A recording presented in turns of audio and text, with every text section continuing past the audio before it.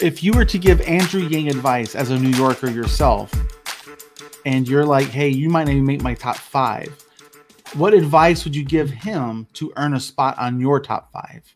So first things first, he needs to get behind defunding the police pretty fucking quickly, because right now he's actually advocating for more policing in New York City.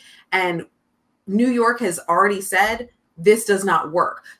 We had de Blasio try that with the stop and frisk, or I'm sorry, Bloomberg try that with the stop and frisk. We had de Blasio try to get on the cops' good side. That didn't work. We have NYPD officers running over protesters with their vehicles in New York fucking City. We have officers choking out citizens over loose cigarettes. Like, we need to rein in the NYPD, because if you look at the NYPD budget, it infuriates me that this is even a fact. If you look at the NYPD budget, just as a budget on a whole, they are better funded than some countries' full military. Yeah, yeah.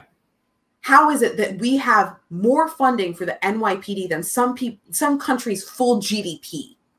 That makes no sense. And we should not have a militarized NYPD. Like, we shouldn't have a militarized police force when crime has been steadily decreasing for years. And isn't it like $10 billion, the budget? Something like 10 billion, something like that? Annual budget for our New York City police office, their operating budget is 10 million out of the city's budget. No, billion. Just 10 billion with billion. A B. Yes, billion.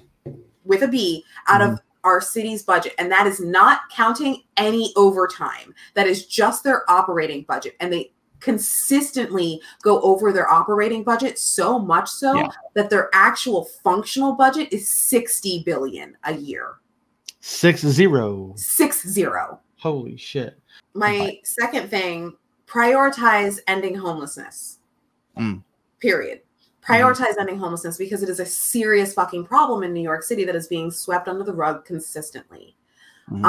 And if we end homelessness in New York City, which if part of his UBI proposal would absolutely, if he, like I said, if he focus it down to 100,000 instead of 500,000, you can now offer the lowest income people in New York, which is which would fully encapsulate all of the homeless people, but also a huge chunk of the disabled people, the disabled population in our city, right?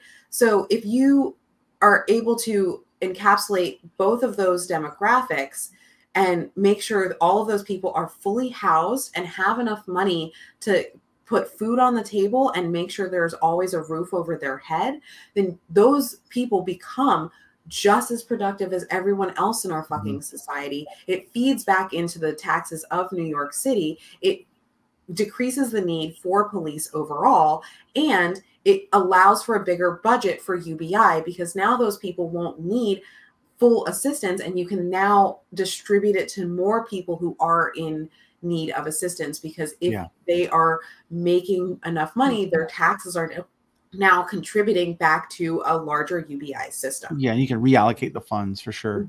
Yeah. Okay, so homelessness, defund the police, and what's the third magic thing here? The third magic thing, leave our churro vendors alone. Like, he was out here trying to talk about unlicensed vendors. Okay, unlicensed vendors means the people who, like, when we have festivals in New York, right?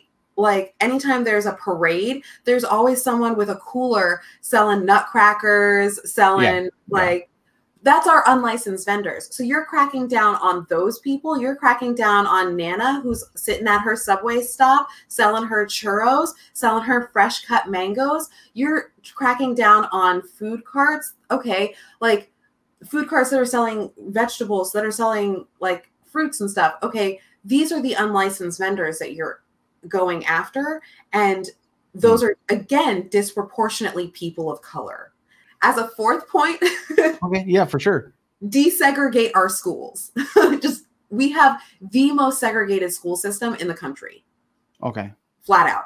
New York City, though we are the liberal bastion that everyone turns to, we have the most segregated school system in the country. And the fact that we have kids who are growing up in New York fucking City who are not being exposed to people of color because of the way that their school has been segregated. We have kids auditioning to get into high school, and like their grades and their income don't line up to get into the school, like their first choice school, as though this is college. That is not,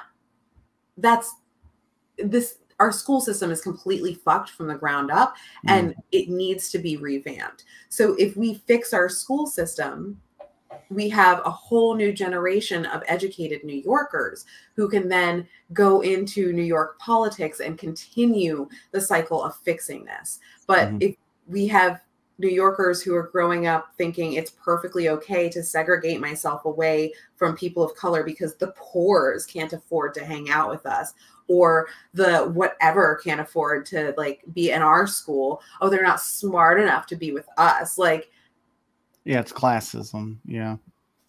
It needs to stop.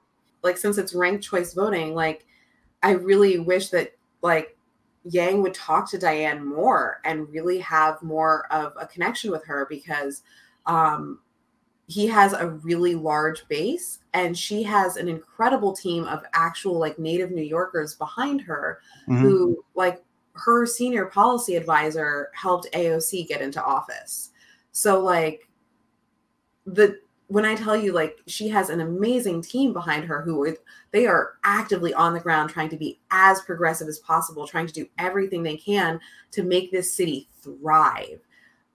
I feel like Yang has so much potential to help pull everyone else into that exact thing. And I know that he has that drive behind him to do exactly that. And I want to see more of that from him, more like connection with on the ground New Yorkers.